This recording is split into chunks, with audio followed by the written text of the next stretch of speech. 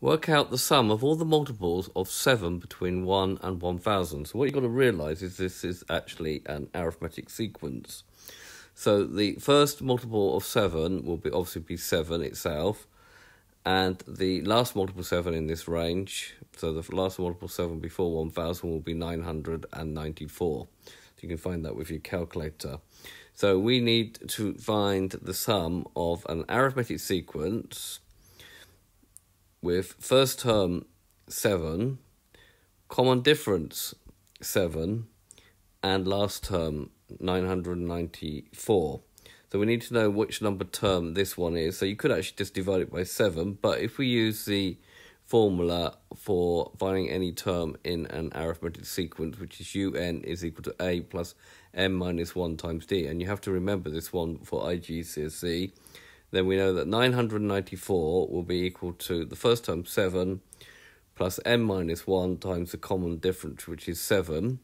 Why it's better probably to do it this way, because sometimes nearly always perhaps, the first term and the common difference are different numbers. So you get 994 is equal to 7n minus 7. Obviously the 7's cancel out, and therefore n will be 994 divided by 7, which is 142, which you could have done, but like I said, it's better to do it this way if the common difference and the first term are not the same. Now we need to find, so 994 is term number 142, so we need to find the sum of the first 142 terms.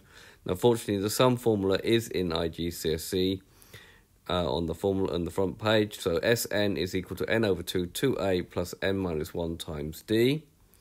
So the sum of 142 will be 142 divided by 2, 2 times 7 plus 142 minus 1 times the common difference of 7. Make sure you substitute the right number in the right place.